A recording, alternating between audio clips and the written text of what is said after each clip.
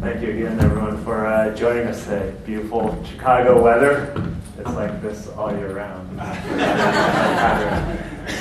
All kidding aside, thank you for joining us. Grateful to see a lot of people we've seen on Zoom and meet them in person. Grateful to have the global innovators join us here in Chicago to have these meaningful conversations today. We do come together under this unifying belief that Web3 is today and now. It is inevitable. And that, in this room, we have the power to transform how this technology can impact our society. As much as we live and breathe Web3, we are still so early. AI is a 40-year technology. Arguably, Bitcoin's a 13-year technology, 15-year technology. We're still early. A lot of today's internet still has challenges around centralization of power, challenges around creator economies and the revenue share that is being debated right now in the Hollywood strikes. Arguably, that there is not the business models that align purpose and responsible innovation. In this room, we do have the opportunity to fix and create this next generation internet. We do call this the Web3. Brian mentioned earlier what's so cleansing about today's bear market is we are building a healthier ecosystem. I've been an investor for 20 plus years. Third bear market for the internet, my fifth bear market for crypto. Just as much as there's overhype and in bull markets things get too frenzied, in the bear markets you also see the overcorrection happening. And it's the overcorrection that sorts out the fly-by-nights. It leaves the durable innovators, the durable use cases. And with today's bear market, I think we're going to reemerge with a healthier technology adoption. Today is, from a venture investor perspective, a market of substance over hype. Substance is being rewarded right now. You'll hear from a lot of panelists today about how they are building this proof of adoption. Today is a market of show me and not build it, and they will come. Show me the proof. Show me that use case. Danny, Lauren, and I at Decasonic, we work on a product market fit and then emerging token market fit. Where is that fit? How does it impact society? And then lastly, healthier markets come from the normalization of venture capital in this space. Fewer distortions, less overfunding. We're back to normalizing towards at least on a deal count basis, 2020 levels. Valuations are corrected and normalized to 2013 levels. We're seeing AI drive capital efficiency so you can get products and tokens to market with less capital. And for seed stage investors, for venture capitalists, that capital efficiency rewards those who can ship and iterate very quickly. In this room, we do have this power to shape Web3, the next generation internet, the immersive internet. I have so much respect for the people in this room building, the open finance, the inclusive finance that allows for permissionless access to the financial system, to remove some of the middlemen in between loans and payments across borders. A lot of respect for the people building the durable use cases for commerce or gaming. A lot of respect for the people building the spatial computing internet, the immersive internet, or clickbaity metaverse. And certainly AI is transforming all industries, Web3 included, the next generation internet included. There are pockets of substance versus hype. You will see the AI panel later on today. These are truly good leaders, amazing leaders with that ethical bounds to build AI plus the internet for a positive impact. I know most of you in this room, and I know the ethical approach towards responsible innovation. And this is something that we've been very deliberate at Decasonic in curating our ecosystem, our investor base.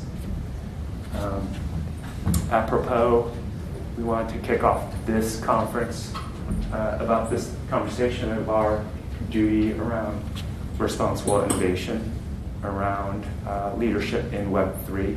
It's the people in this room that have the high responsibility of the power of Web3 to deploy that power for positive synergies in society. I'm blessed with an investor base at Decasonic with a long-term perspective. They've been very committed to our thesis around mainstream adoption of Web3. This allows us to cascade our long-term approach to working with founders.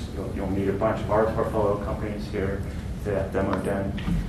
And anchoring our investor base is the Pritzker organization, a storied, long-term, multi-generational enterprise.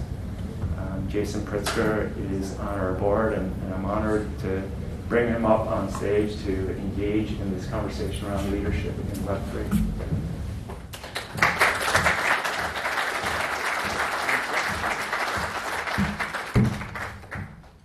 Could you kind of share some of those perspectives and your background and why you're interested in technology?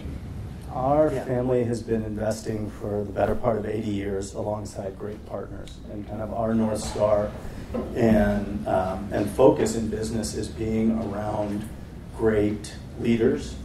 We feel that if you can get into a partnership with people that want to build over the long term and want to kind of put one foot in front of the other and make the right decision every day, that's what's going to create success over a long period of time. And so for the last 20 years, we've been doing that largely on the private equity side of things. I call it private equity because it's kind of larger scale, mature businesses, and we use leverage. But when we get into a new partnership with a team, our intention and our hope is to be partners with them for a very, very long time. A couple of years ago, we decided that we didn't have early stage competence in-house. We're direct investors. We don't do a lot of fund investing. We have another arm that does fund investing. And wanted to develop in-house competence around early stage with the thesis that we're pretty good at late stage investing in partnership. If we can get really good at early stage investing in partnership, that would create even more differentiation in our platform and the ability for us to be better partners across the spectrum and life cycle of companies. So for the last couple of years, we've been focused, in addition to the later stage effort, on very early stage investing. We have the luxury of time and flexibility with our capital, and so we wanted to enter the market slowly. We thought the first kind of phase of that should be to partner with great people that are running their own funds that can have subject matter expertise around various parts within the technology ecosystem, and that's how we met. We sized up crypto and Web3 and where it was going and said, we're not smart enough to do this. We need to find a partner that wants to be in this ecosystem long term and that can teach us along the way. And so that's how we met and partnered. I'm thrilled to be in business with Paul for the last couple of years. And we're in it for the long term, as you were saying before we came out here. Jason, one of our first conversations when we first met was when you operate for the long term, you go through market cycles, bear markets, bull markets. In your experience, what are some of these lessons from bear markets that we could apply to leadership? Right. So I have to say, when Paul asked me to speak on this subject, because Paul, I'm not that old. I haven't lived through that bear market, so he says. I'm here to tell a different story. But when we started talking about it, I think the most relevant one is Hyatt Hotels, which isn't a boom market today, but coming out of COVID, there were a couple of years that were really tough. My lesson from that, I'm on the board of directors of Hyatt, so I don't have an operational role, but you can imagine during COVID, it was all hands on deck all the time. And what got us through that was I'd say largely two things. A focus on our purpose. So at Hyatt, our purpose is we care for people so they can be their best. We care for you so you can be their best. That is not a kitschy kind of saying that you see on a wall. People live and breathe that purpose every single day. And whether it's a 51-49 decision or a 90-10 kind of decision, rarely do you have something that's 100% do this or do that. That's the lens through which we filter our decisions. Having that organizing principle was very, very powerful. And we found opportunities day by day to express that purpose statement. And so whatever that purpose statement is for you, whether it's in your personal life or in your business, having that kind of rallying cry in a bear market when you're getting pounded with bad news every day is incredibly valuable. And then the second thing is adopting an agile mindset.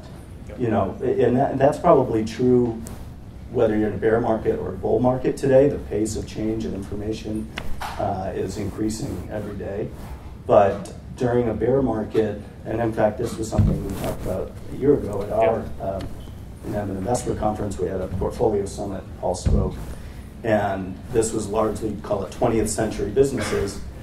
And Paul gave a great 45-minute lecture on Web3, on crypto, and just really blockchain to construction companies and steel guys and people that don't have to engage with it every day. And one of the questions in the end was like, okay, so what do we do with all this? And Paul's answer, I thought, was brilliant, and it's the same one I'm going to give, which is just be agile.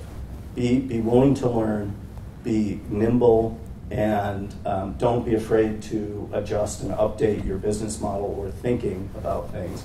I think in a bear market, there are a lot of opportunities. And as you're seeing in this space, that you separate the wheat from the chaff. Yep. And that Absolutely. creates a ton of opportunities. If you have relative scale in your business, there are others that are feeling the pain as well. There are opportunities there. If you're trying to grow in a business and there are less competitors, that's an opportunity. So finding those opportunities, reacting to them, and being agile, I think, is really an important part.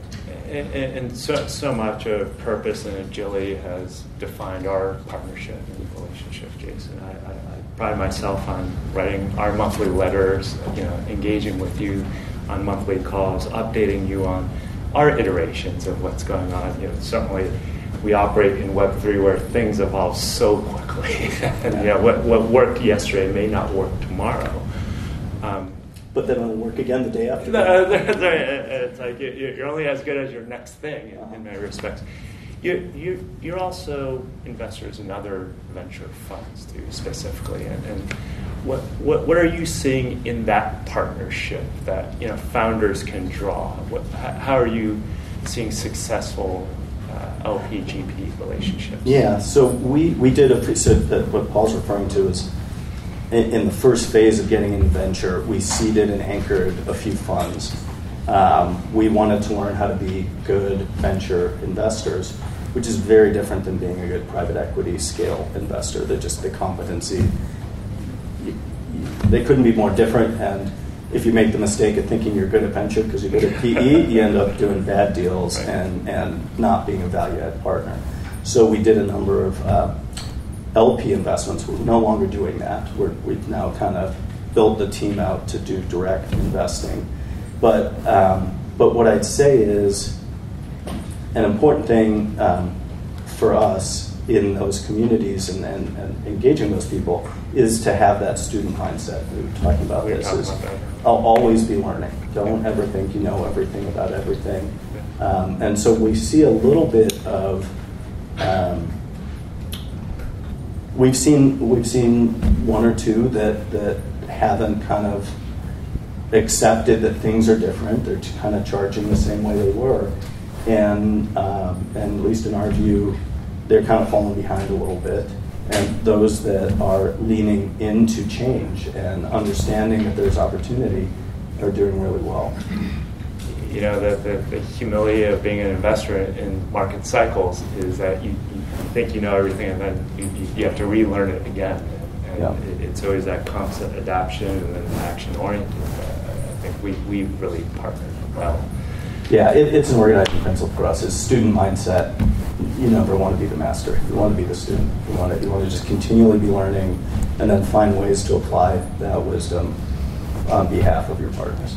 Well, one thing we think about at Decasonic is rapid short-term iterations with a long-term direction. Can you talk a little bit more about kind of how you think about building for the long term? You know, certainly a lot of your private equity portfolio, a lot of your relationships span generations, and you know, I have so much respect for that generational mindset. You know, I think about our daughters and them embracing science at the Science Museum. You know, how can we apply that to business and Web3? Yeah, life is long, you know, and we've all heard analogies about what a misstep can do for your career. Our view, at least, is to plan for long term. You just have to make the right small decisions each day, and things like legacy or impact or responsibility to communities, which, you know, Paul, we should all give Paul a huge, not right now, but round of applause, and we owe a debt of gratitude to you for what you're doing for Chicago, because that is a long-term pursuit, but you can't just snap your fingers and say, I want this to be a hub of activity long-term. It takes that daily commitment that you have to Web3 and blockchain to get it done. And so our view is long-term happens as the accumulation of a lot of small decisions, not a grand plan necessarily. There's nothing better than having great partners and being excited when you show up to a meeting or to the office. I feel like I'm the luckiest guy around because I love my team. I love all my external and internal partners. And so if I can surround myself with great people all the time, that will lead to a long-term engagement or focus on business. We're on the record. I'm still a Warriors fan, not a Bulls fan. I love Chicago, but not so. Yeah. We have a consistent back and forth. I thought the sun was setting. Steph Curry fan. Yeah. You know, I think that's a transition towards. You and I always talk about the commitment to excellence, and you know, I think about the daily iterations and improvements. The 1% every day gets you a 32x gain over time. That's the compounding effect of keeping a high bar for people you work with, the expectations you set for yourself, and then how you cascade that to your team, your ecosystem, and then the broader community. You know, can you talk a little bit more about the winning culture? You know, Bulls and Golden State, but certainly it cascades into communities and business too. You know, it's interesting. I've seen a bunch of different ones. There are a lot of different ways to win. It kind of goes back to that purpose statement. You know, we own a large construction company that's been successful over a number of years. It's very much a command and control kind of. The guy who built it is a military guy, and so he lives a military lifestyle and has found people that subscribe to that. And so they've been really successful. They have a winning culture. They're kicking butt all over the place, very militaristically. Hyatt is at the other end of the spectrum, where care, which is it doesn't have a lot of room. You know, empathy. I think empathy is the connective tissue between all of these things. If you can show up as being an empathetic person in any situation, that leads to winning, but that takes a lot of different forms. So it's hard to, you know, I guess we have a winning culture. We have been winning for a while. We lead with intellectual curiosity, humility, that student mindset that I keep talking about. and finding self-starters. We really find that people who don't need to be told what to do, we want people telling us what to do, is a really nice way to build value over time. There's so much about venture that's a team sport too, yeah. and Web3 especially has this. We're all going to make it, or we're trying to build a better internet to be inclusive and transform the power dynamics that's centralizing in certain companies today. I think a lot of people in this room align towards this responsible innovation. How do you unleash the power? Jason, maybe as a final question for Q&A, how do you and your kind of colleagues think about aligning business and impact? I love kind of working with civic leaders like yourself and others in the crowd. We are responsible for our neighbors and seeing others flourish as we generate our success. But we'd love to hear your perspectives about this too. I'm going to go off script a little bit on this. I think there is. Look, we're all. If you're in finance, if you're in venture, as a builder, you need to be passionate about what you're doing. On the investor side of things, we're here to help, kind of thing. I get a little bit. I lean a little bit uncomfortable with impact as an organizing principle, because that should be the byproduct of what you're doing, not the goal of what you're doing. Sure. in my view. Sure. And so the way that you're building out the Web3 community in Chicago is going to have a huge impact on Chicago. But if you're not successful, that ecosystem's not going to be successful, or you as the embodiment of everyone in this ecosystem. And so I think you have to, at least I think about impact as a byproduct of doing the right thing each day, being very focused on that long-term. Leadership by example. I mean, we have a student mindset, but we also have a service provider mindset. Yeah. We're in a weird place where we don't build. We run a pretty large enterprise with a pretty small team. We have 15 investors. It's growing a little bit, but we have 15 investors, and the way we do that is by decentralizing, empowering the companies that we work with, and in a strange way, like you've heard the battle's won before it starts, before you get on the battlefield. Partner selection is so important, and finding the right people that have that same long-term mindset about reinvesting in their businesses, staying through it. We agreed when we got in business together that we thought over long term this is going to go from here to here, but in between it's going to go like this, and we're seeing it now. You called it a couple of years ago. This is not the kind of asset category where you want to be checking your marks every day. You go nuts with that, and so finding other people that think the same way and understand that it's about the journey, and kind of every bear market, every bull market, every bear market, it's all opportunities to learn. Yeah. It just makes you a stronger person and a stronger partner over time. Yeah, absolutely. Want to open up for a few questions, if there are any. Ask Paul. So as the investors, you're only as good as your deal flow. Can you touch a bit on how you guys approach deal flow and how you actually go about selecting or picking a mark that aligns with your principles? Yeah, sure. Yeah, so it's a great question. We're early in venture. On the PE side of things, we've got my grandpa was basically the progenitor of the LBO. He figured out LBO math in the 40s. He grew up in a small business family that was buying 3 flats and fixing them up and selling them. And so he grew up with mortgage math, and then asked the question, well, why can't I apply that to buying a business? So on the PE side, we've got a great brand, we've got a great network. The pump is primed. On the venture side, we're just getting started there. And so I'm living that day by day, and the truth is we don't have phenomenal deal flow. In my view right now, we're still getting better at the deal flow. What we are doing, what we kind of have zeroed in on is that, again, long term, the way we're going to create alpha and success is the KPI we're dogmatically focused on is founder NPS.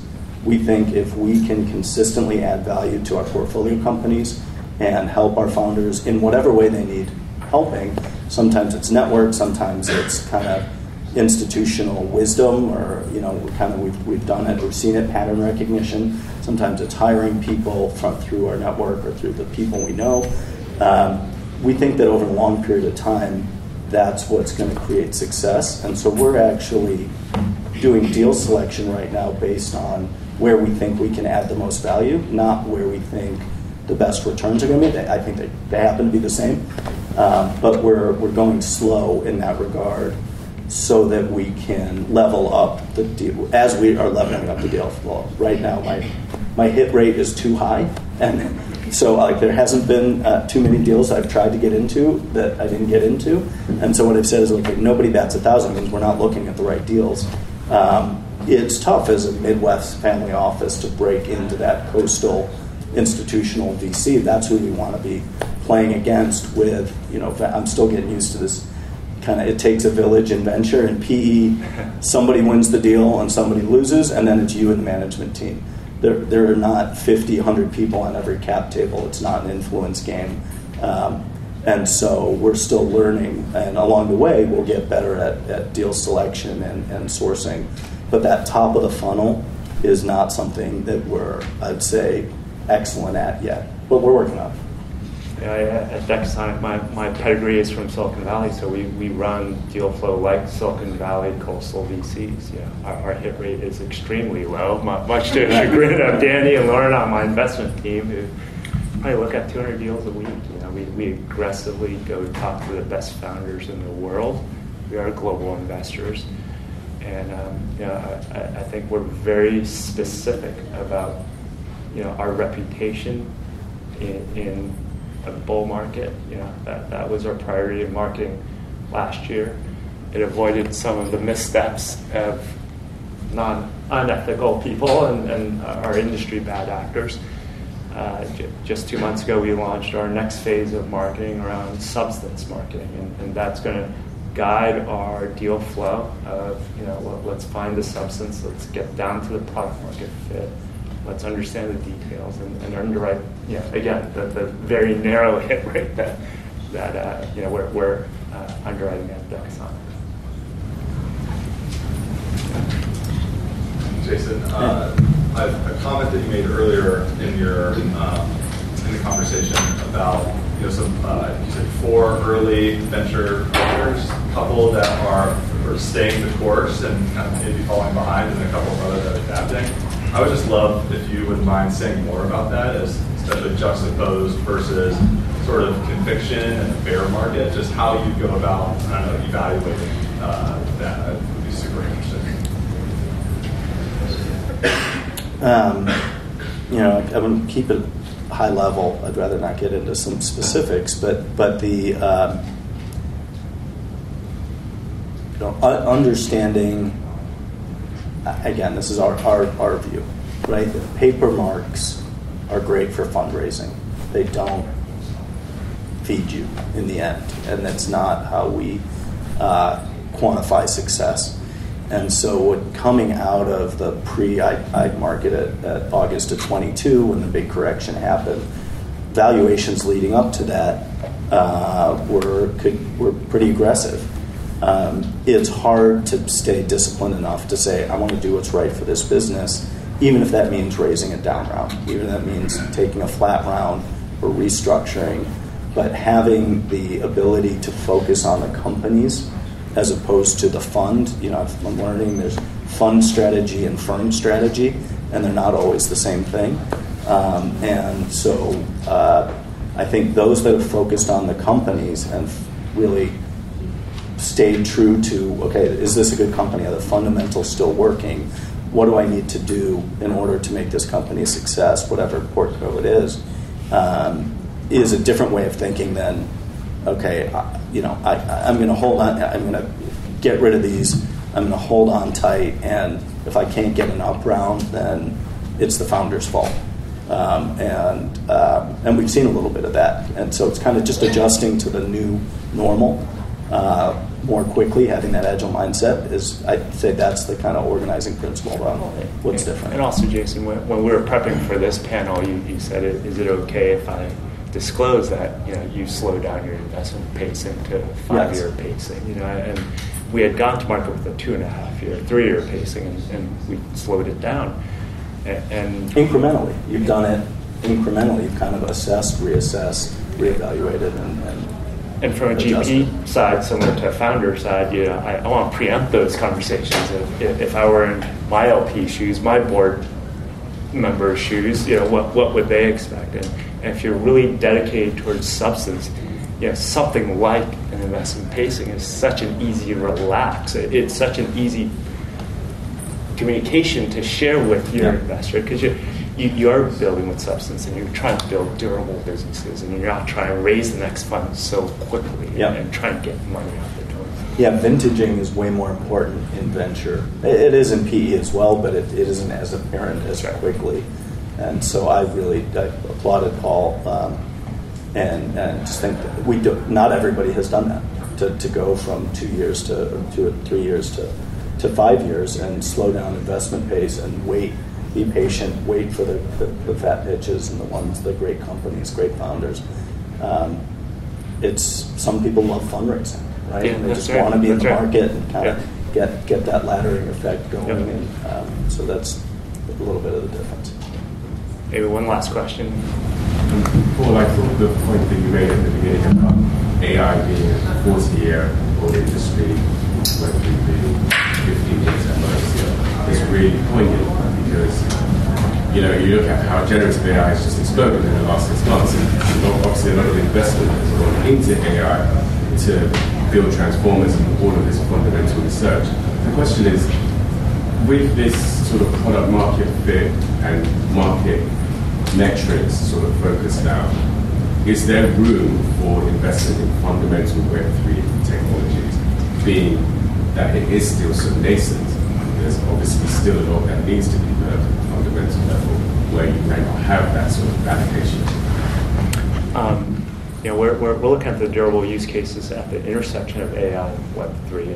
And happy to go extremely deep into this area because it's been such a 3-month OKRs around becoming best in class of this thought leadership.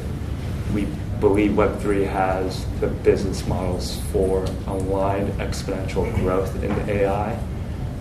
We believe all our portfolio companies should deploy AI to improve capital efficiency and cash generation. A lot of terms in there. I want to get it out quickly, but this is something that I think we are in a moment of time unleashing AI. It's such a horizontal technology that it does impact our Web3 operations, how we go to market. Not easy, not a one-size-fits-all. It's something that, I think when we step outside of our domain and understand the use cases, it's easier to get to the nuance very quickly. But certainly there are fundamental aspects of AI that coincide with Web3 that could accelerate tremendous durability of this. As a venture investor, you're always looking for the next product cycle. How long does a product cycle perish? Everything will decay. Now it's a question of, does it decay over 20 years like a mortgage or a bank or a salt business or something, versus like product cycles in gaming could perish over 3 weeks, 3 months. It's a ruthless business that technologists have to stay in front of. So our underwriting is generally around perishability or durability of use cases, and AI is starting to rejigger that formula very quickly. Thank you so much. Thanks, I appreciate it.